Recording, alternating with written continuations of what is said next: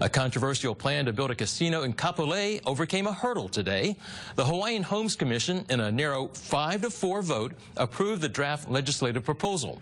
It calls for limited casino gambling on Department of Hawaiian Homeland's property in Kapolei. Those for the measure say it would help fund the department. Those against it say the process is being rushed.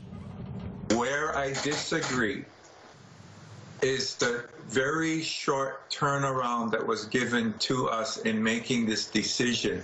And the opportunity here is to finally address the shortage of funding, which has made it very difficult for our department to fulfill Prince Kuhio's mission and to deliver housing to Native Hawaiians.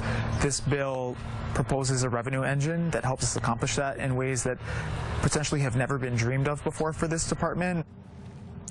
The Hawaii Departments of Attorney General and Budget and Finance will now review the proposal, and Governor David Ige will decide whether to include it in his legislative packet.